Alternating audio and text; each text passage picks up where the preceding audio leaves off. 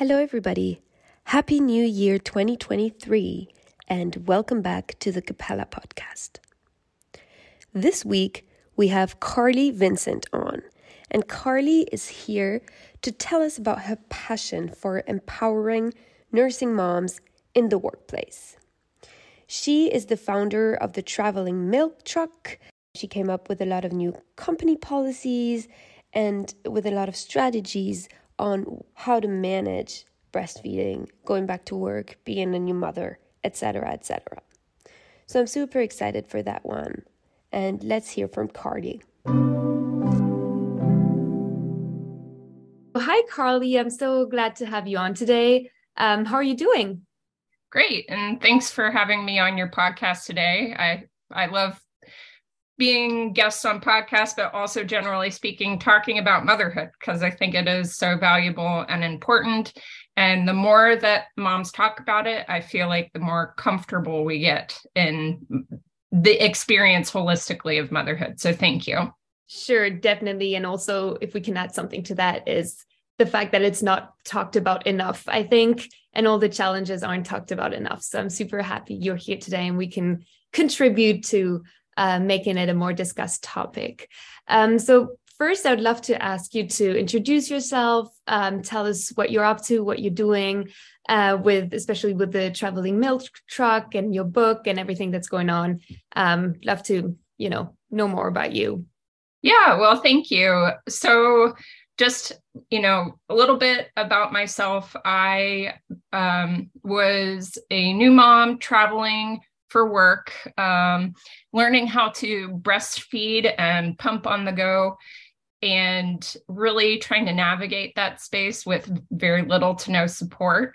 And I realized after some of my coworkers came to me that there was an absolute need for a resource and support for other moms to navigate the career, having a career and having children and traveling, because it's a much needed support in all around the United States, and I think internationally as well. So I started my book, which honestly was a blog, and then it turned into resources for my employer. And then eventually it has become the Traveling Milk Truck, which my book hasn't been published yet, but it's in the final stages. And I'm excited to share that with other moms and parents who need that extra bit of support, knowing that they're on the right journey for themselves. Yeah, definitely. Well, that is very exciting. Could you tell us maybe a little bit more about what we can expect from the book? Is it interviews, what you learned by, through talking to so many people over the years, or is it like practical advice? What can we expect? It's honestly a little bit of both. I think the Traveling Milk Truck had initially started with pointers for mom to navigate how do you manage your schedules and what do you pack in your go bag and how do you have those hard conversations at work? But then it slowly transformed into just more than not only navigating those difficult spaces and conversations, but I've had the opportunity to interview some leading experts in the industry, including Mama, Milk Stork, those from Moms Rising. The other piece of the book that has transformed is being able to open up that conversation with employers to update policies within the workforce, because moms going back, they really need a lot of support. So how do you navigate that? So it's a little bit of a policy conversation, a little bit of a feeling supported in the workforce when you go back. And then the other piece, most definitely, talking to other moms. I have lots of interviews from other moms, how they handled traveling and what they did to help minimize the stress of everything, because it's a lot when you're pumping and traveling or pumping and working. It's a lot for one mom to handle. I at one point estimated that I had pumped nearly to 3,000 hours within a year, which in and of itself is another job. So how do you do both with feeling supported in that space? I'm very interested in the kind of policies aspect that you mentioned. And so could you maybe talk to me about how these conversations with employers usually go, and how, every woman can kind of improve the conversations with their employers, when they want to go back to work, when they want to feel more supported, how do you go about having these conversations, and what are the best kind of, policies that you can put in place as an employer, even as well, to support breastfeeding moms or moms returning to work? Yeah, I think for employers listening in, potentially, general awareness and education, and having that conversation with a mom, because honestly, breastfeeding, while it feels like a long time, or breastfeeding or pumping, it feels like a long time to a mom, because that's a lot of time and energy and commitment. But it's honestly a very short period in a woman's life. But when there's that support and advocacy in place, and care for new moms or parents transitioning back into the workforce after having a baby, then studies all show they're more likely to stay. As a happy employer, they feel more supported. There's less of a turnover rate for you as an employer. But if the time and energy is spent on education for employees, there's more advocacy around the workforce. Now, if you are a mom, what the conversations that I've had with moms who have stepped up, there's a difference between having a baby for the first time and really not knowing how to navigate conversations going back into the workforce, because there's a little bit of a fear aspect I've found for moms not knowing how to broach conversations. But if you come up with an action plan before you talk to your manager or your employer, come more like a conversation rather than asking for demands, or come to them with the question of support rather than trying to put a policy in place that may or may not come through. Just an open conversation goes a lot further than, I think, not knowing how to manage those difficult conversations. Yes. No, that makes a lot of sense, creating a plan beforehand and then kind of showing that plan to the employer. That makes a lot of sense.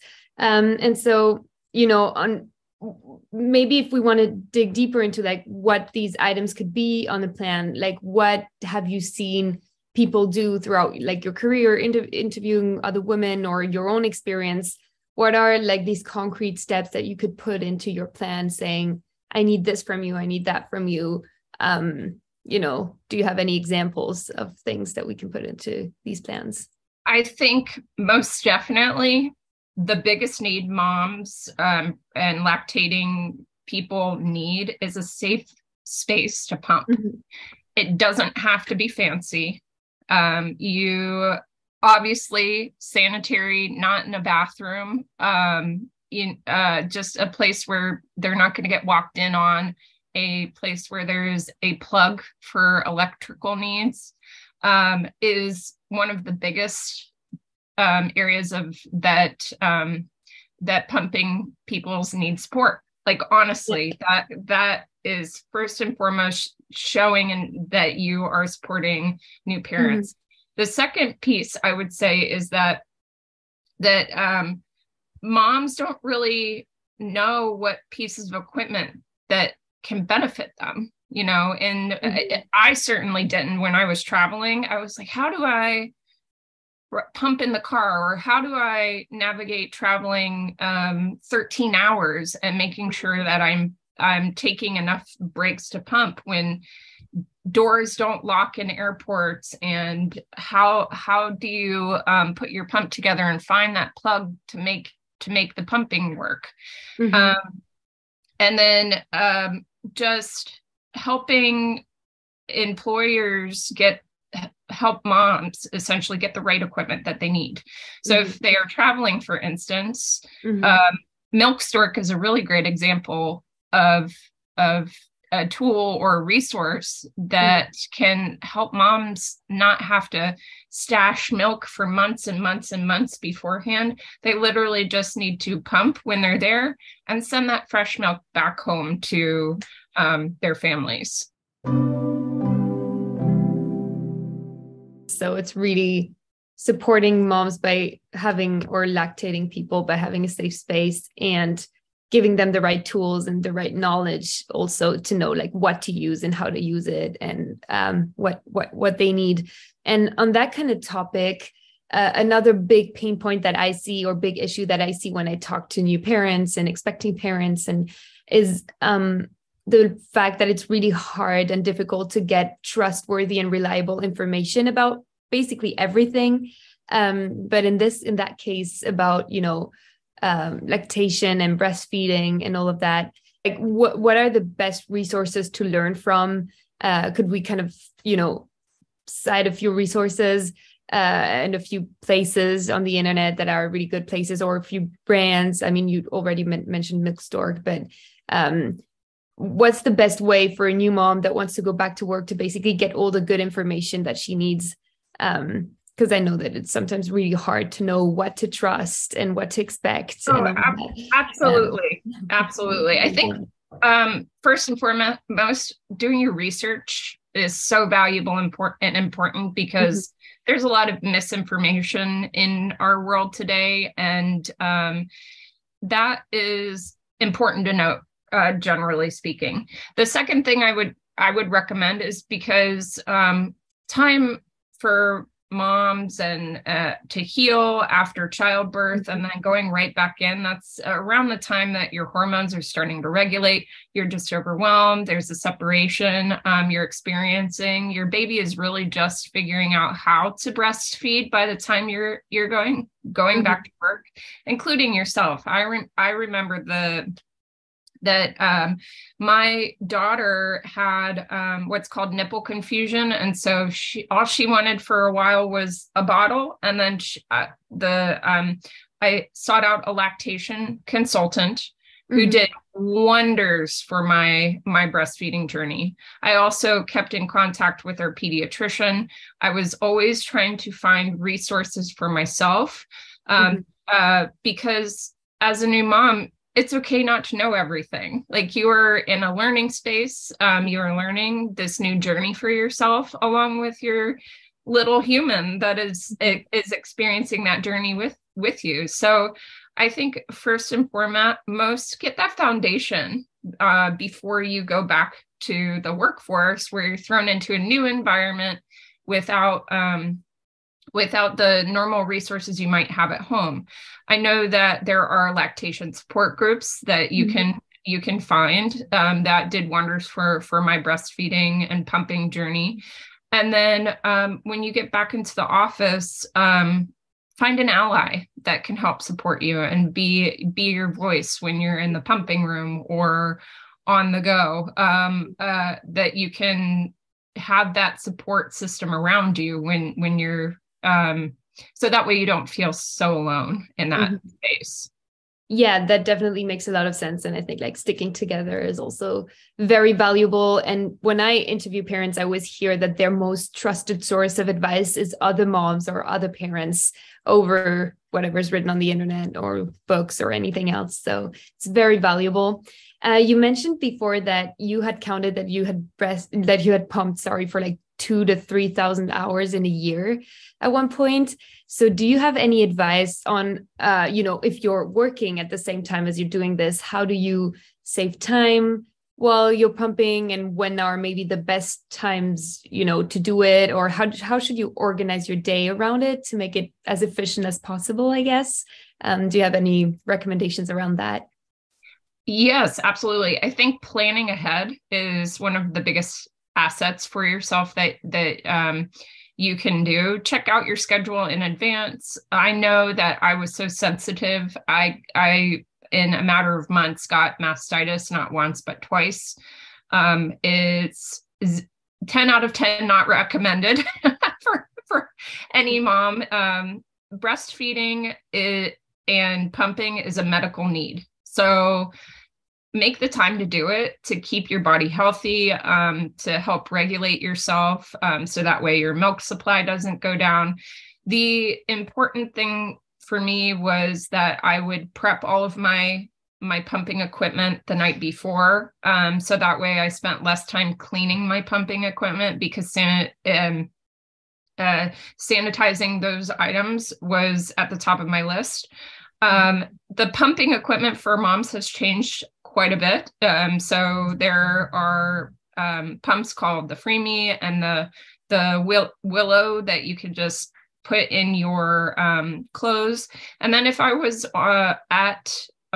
I was traveling, or if I was having a busy day in between meetings and having to pump, I would sometimes create a hands-free situation for myself, so that way I could bring my computer with me.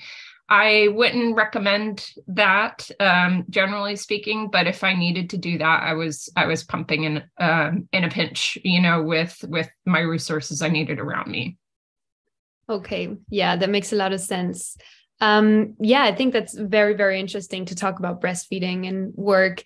And now if you want to take a more general approach and talk about just people going back to work after becoming parents, especially with, now we're kind of maybe a bit out of it, but the COVID-19 pandemic changed a lot of things. So since people are still working from home a lot, and I've seen your daughter's just like walk in as well. So it's just a whole thing of like managing how to be a parent and how to work and how to handle all the things we're trying to handle at the same time.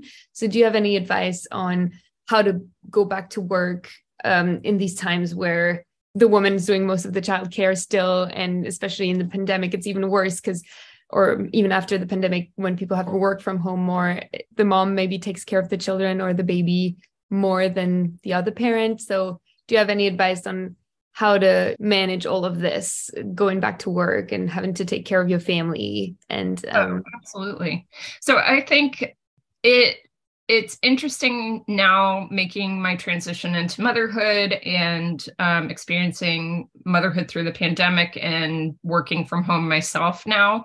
And one of the biggest supports that employers can provide to families is helping navigate the child care system, because as we've seen, that system has been quite broken for a very long time. And the support systems and the policies are not in place to make sure moms and families are feeling supported in that time. With that being said, I think one of the biggest things that you can do is create a list of resources for yourself. From a childcare perspective, I recall even before the pandemic having one heck of a time getting on lists. And I used to look at parents that would get on childcare lists 6 months before they had their baby. And I'm like, wow, that's how privileged are you to be able to put your name down on the list and, get a spot right away. Well, the truth is that they knew the secret that if you weren't on the list, you probably weren't going to get in. We ended up, for my first daughter, not getting care for her until she was 8 months old. And this was even before the pandemic. Now, when everything shut down, not only did it demonstrate how fractured the childcare system was, but just when everything started opening back up, how broken everything still remained. So getting childcare again and making sure you had all of those resources in place is so incredibly difficult. And I know from my experience alone that moms are tired. They are exhausted. they are not feeling supported in the way that they should. Mm-hmm. And so if you have the ability to help support working moms, I do it. I think it's just one of those valuable resources to provide for them, essentially, whether or not that be policy or helping with childcare expense or being an employer that provides childcare for their employees, I think can go a long way for helping with mental health and the journey of motherhood. Mm-hmm. And this is maybe a more kind of open-ended question, but we've talked a lot about moms and, because of course breastfeeding is mostly, moms, etc. But what about the other parents? That's not maybe the parent that gave birth. And we haven't really talked about that other parent and what their role can be. Of course, there's no like parental leave in the US anyway. So it's even like, we're not going to even start talking about paternity leave, but how do you manage this time kind of as a couple when there's two individuals, and how can they best support each other? Do you have any tips on that and any ideas on how we could improve and how we could have a society where both parents are as involved as the other one? And do you have any ideas on that? Yeah, absolutely. I think generally speaking, when both parental units are involved, the well-being of the mom gets better. The dad or the partner is more involved from the get-go. The child's well-being is better. Holistically, everything would be better with both parents having that opportunity for equal involvement. My advice would be that if you are in I would love to see the day come and pass where parental leave was given in the United States, first and foremost, because it's so needed and would make such a huge difference, I think, holistically in America alone. I think we could talk indefinitely about that. But what I was going to say is that from a policy standpoint, if you have an employer, check out with your HR department, check with your employer, check with your benefits that you have to see if they are providing any leave, because depending on where you are, you may be able to break your leave up into specific chunks, like 2-week time periods throughout the year. And so you could take a staggering leave with your partner. You could break it up into chunks so that way you have more consistent care with your little one for a longer period of time before you are relying on childcare as the only resource or care for your little one while both of your partners go back to work. Yeah. My husband is a firefighter, paramedic, and when we had our second, he didn't even call to try and figure out the leave for himself because it was too difficult to navigate the state leave policy for him to even take the time off. So he just took all of his PTO instead, which, if that doesn't go to show you how much of a need for more support around leave is, I don't know what is. Yeah, no, definitely. And I actually love this idea of doing like 2 weeks, one parent, 2 weeks, the other parent. Well, one kind of last question that I like to ask everyone that comes on the podcast is, if you were faced right now with a brand new parent or a brand new mom that just gave birth, what are your 2 to 3, most important kind of tips or pieces of advice that you would give this new parent that's just become a parent for the first time? That's a really great question. I think for new parents, the sleepless nights get better little bit by little bit. It takes a while, and it all depends on, your kid's personality for a lot of it. And seeing their personalities blossom and change. I think the other piece, if you are a mom and you're seeing all of these, if you're a new mom and you've just you're witnessing all of these changes in your body, if something doesn't feel right, call your doctor. Talk to them. There were a number of times where I was told to wait, and I ended up going to a therapist to try and get my body to realign after childbirth. There's a lot that women's bodies go through after having a baby. So get those resources you need. Ask those questions. It's okay not to know. And then my last piece of advice is get the resource for a lactation support group or a mom group in place, because it will go a long way for yourself, where villages are sorely lacking in today's landscape for new parents. Yeah, no, definitely. That's such good advice. Well, thank you so much for being on the podcast today. Yes, it was great talking to you. And thank you for your insights. Yes. Thanks again for having me on. Take care.